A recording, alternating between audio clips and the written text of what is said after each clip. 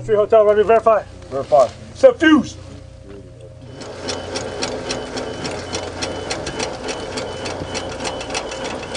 Woo! The Excalibur munition is an extended range, precision guided HE round.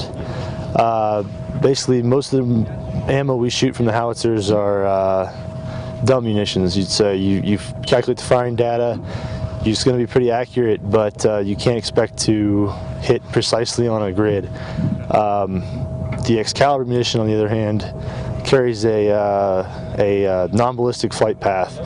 So when you fire the Excalibur, it's going to exit the barrel and pick up 4 satellites from the GPS in the nose of the round.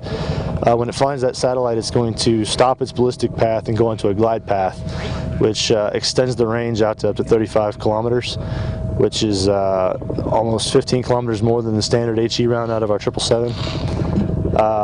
When it finds the target, it's going to move in at a near vertical attack, so you're going to avoid collateral damage in urban scenarios. You're going to come straight down, have the ability to come straight down through the roof of a building at a precise point to take out even certain rooms within a complex.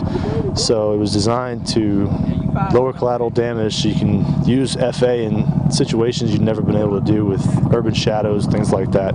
So it's ideal for urban, but you can also use it in other roles also.